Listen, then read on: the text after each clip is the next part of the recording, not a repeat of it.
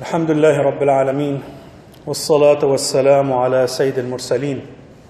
أما بعد, Allah Tabaraka wa Ta'ala tells us in His glorious book in Surah Al-Ahzab, chapter 33, in verse 21, بعد أعوذ بالله من الشيطان الرجيم بسم الله الرحمن الرحيم لقد كان لكم في رسول الله أسوة حسنة لمن كان يرجو الله واليوم الآخر وذكر الله كثيرا.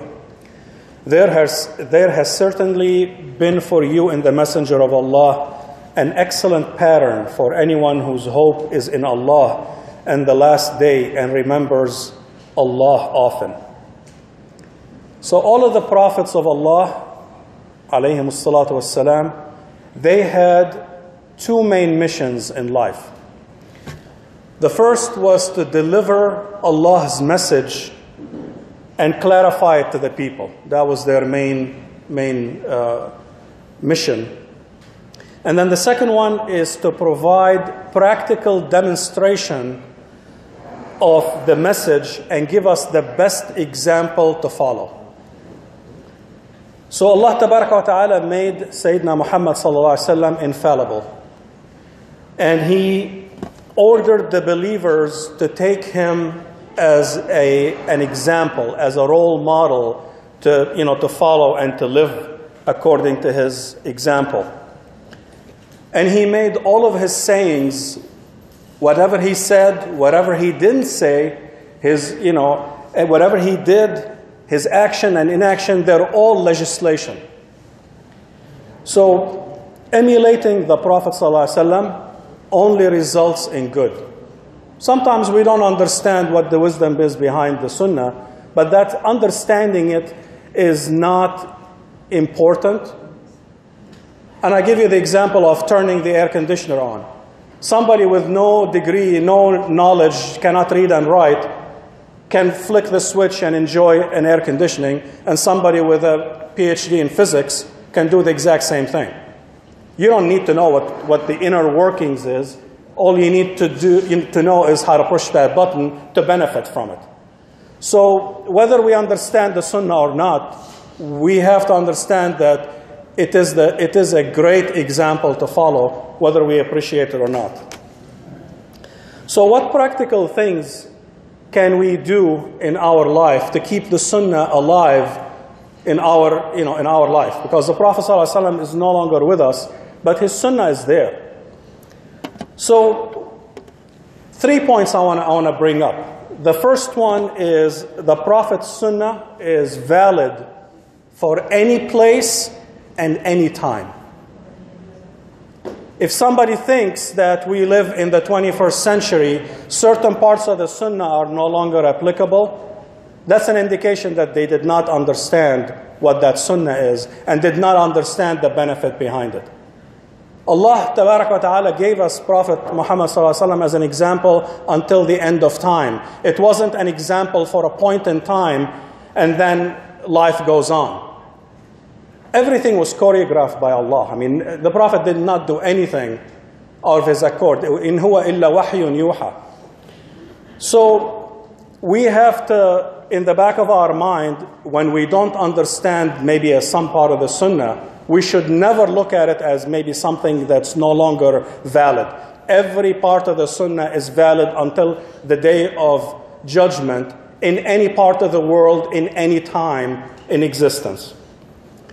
So the second point is we have to study the authentic Sunnah of the Prophet ﷺ. This knowledge is not going to come to you by osmosis. You have to put the effort. You have to study it.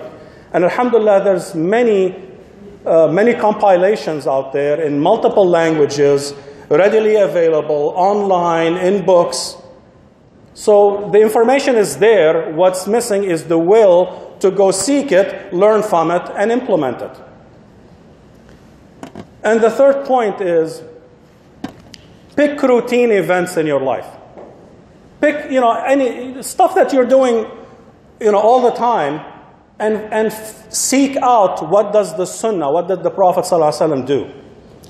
So this is like, when you seek these things, these are not something extraterrestrial. I mean, these things you do every day. Whether it's the sunnah, the confirmed sunnah that you pray before or after the fard prayer. I mean, these are confirmed sunnahs that we should get into the habit of doing. Duha prayer, which is 20 minutes after sunrise up until 20 minutes before dhuhr. Those are great prayers to perform in that time. Night prayers, what to say when entering the home, exiting the home, eating, all of the stuff, that we do every day. Seek what the sunnah is, what did the Prophet do, and emulate it, adopt it, do it slowly, pick a few, do them all the time until they become a habit. Once they become a habit, then you pick something else. But the important thing is you have to seek it and implement it so the sunnah is alive in your life. You wake up, you go to sleep, you ride the car, you start your work day. I mean, these are all their sayings from the Prophet ﷺ that are very beautiful. And that helps you, bring Allah's support in your life when you're doing this. And you can do it individually or as a family. And as a family is even better, because when you do it as a group, others encourage you to do it. When you see other people doing it, and when you do it, you encourage other people to do it. So do it individually and collectively. Allah Tabaraka Ta'ala says in Surah Al-Anfal, chapter 8, in verse 33, وَمَا كَانَ اللَّهُ لِيُعَذِّبَهُمْ وَأَنْتَ فِيهِمْ وَمَا كَانَ اللَّهُ مُعَذِّبَهُمْ وَهُمْ يَسْتَغْفِرُونَ. But Allah would not punish them while you, O Muhammad, are among them. And Allah would not punish them while they seek forgiveness.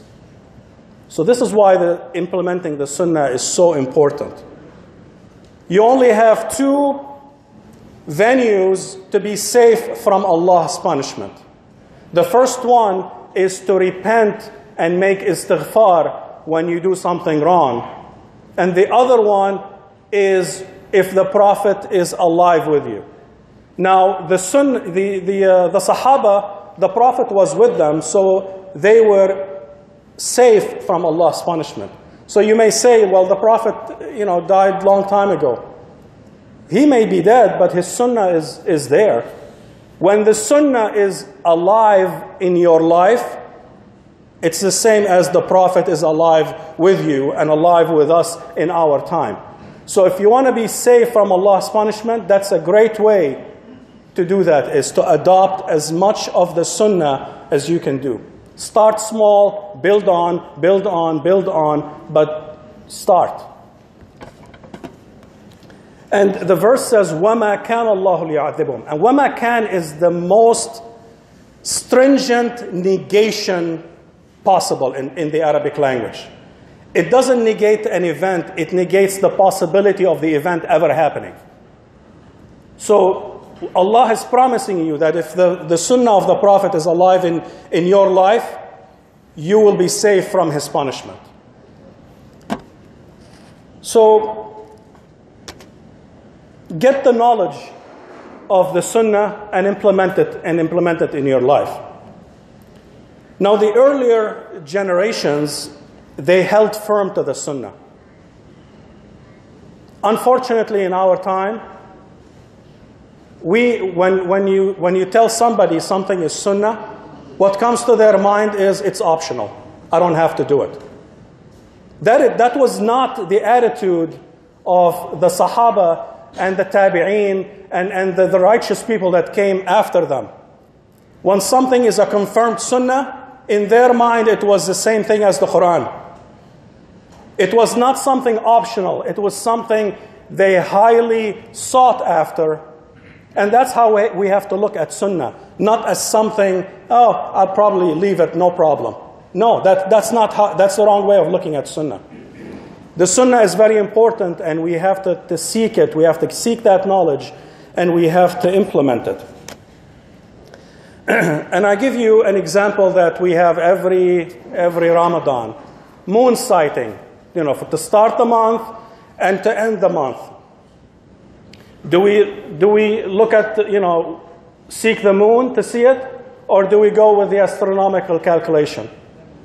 And one of the brothers, Jazakallah khair, he always reminds me every year that if we go with the calculation, are you ready to abandon the sunnah of having to go physically and look for the moon? So if we start going after the calculation, that sunnah is gone. Do we want to be the generation that abandons part of the sunnah and the sunnah gets forgotten and no longer implemented? That's why, Jazakallah khair for reminding us that yes, I'll use the calculation to try to predict the days, but still we have to watch for the moon, do the moon sighting and go through the whole process just like the Prophet ﷺ and the Sahaba did it. So if we do that, then we keep that sunnah alive and not have it die, in our generation. So I finish with, do you love the Prophet? How much do you love the Prophet sallallahu alaihi wasallam? How much do you want him to be happy with you? A lot, right?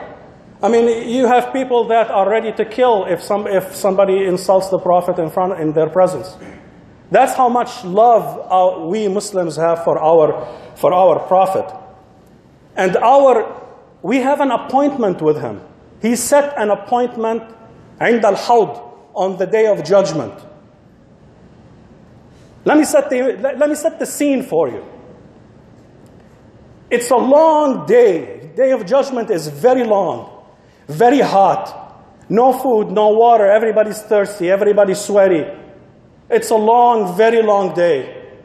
And then everyone's gathering at the Prophet ﷺ. The angels bring down al-Hawd, Nahr al-Kawthar. It's a big pool. That's the only source of water.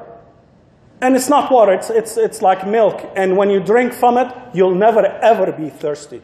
That's our rendezvous with the Prophet ﷺ is عند الحوض. That's when we meet him. Now everybody's going to go to drink. Some will drink, others will be turned back. The angels will grab and say, no, get away.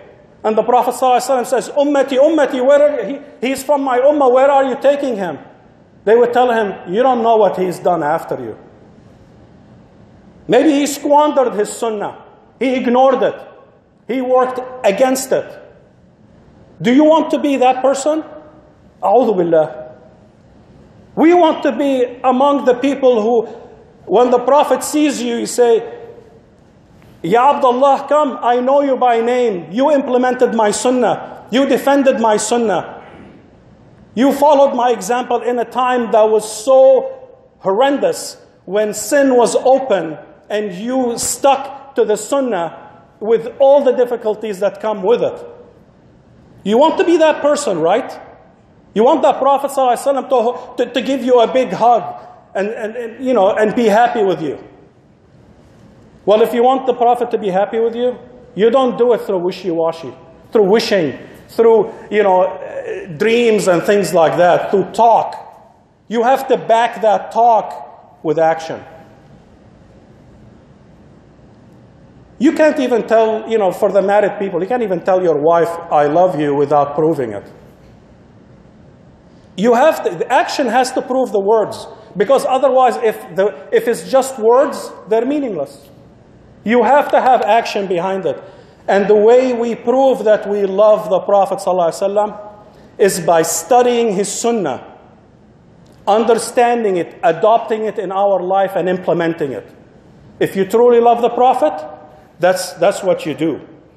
So, and we do imitation, not innovation. When the Prophet says, do this much, stick to that. Don't try to do something else. Imitation, not innovation. So what is needed is seriousness. We have to be serious. You can hope for whatever you want, but you have to work to achieve it. And we need seriousness in learning and implementing and preserving the sunnah of Muhammad sallallahu alaihi wasallam. أقول قولي هذا واستغفر الله لكم فاستغفروه إنه الغفور الرحيم.